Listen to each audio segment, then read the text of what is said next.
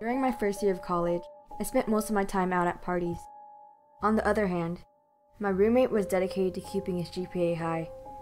He studied almost every hour of every day. Despite our differences, I still considered him a great friend.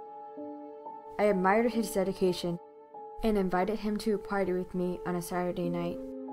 He hesitantly declined, saying he had to study more because he had a test on Monday. I told him it was okay and not to wait up for me because I'd probably be coming home late. We bid our goodbyes, and then I went to go hang out with my friends. Me and my friends ended up spending most of our night at a party. One of them convinced me to stay at their house for a sleepover. I ended up agreeing, but I told them I needed to go back to my apartment to grab some clothes. Whenever I got back to my apartment, the door was unlocked and all the lights were turned off.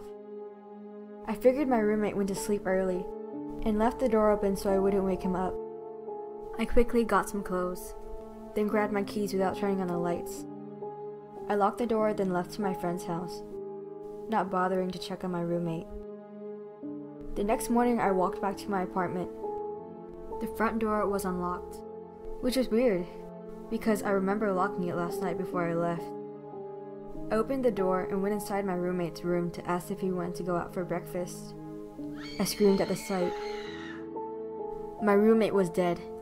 On the wall was a message written with his blood. Aren't you glad you didn't turn on the lights?